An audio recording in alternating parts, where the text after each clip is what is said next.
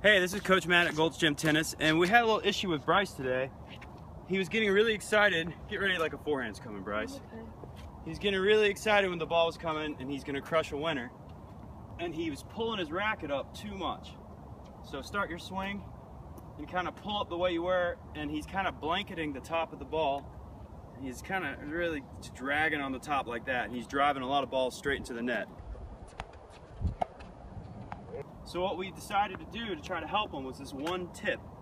When you take it back, what do? Right, he said drop it. He's setting his racket, and the idea is that he's just pulling the racket through. Because if he just pulls it, his arm's gonna come up naturally. He's gonna brush the ball. He doesn't have to rip it up extra. So try it, set it, and then pull through. And he's just pulling through and just staying right behind the ball, brushing only on the back, staying away from that top part of the ball right here. So if you can see that, we want to brush up the back rather than blanketing the top and driving it down into the net. So let's see Bryce in action with the way he's going to set and pull the racket through the ball.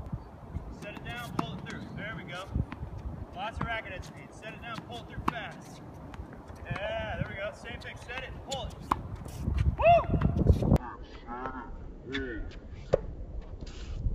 Woo!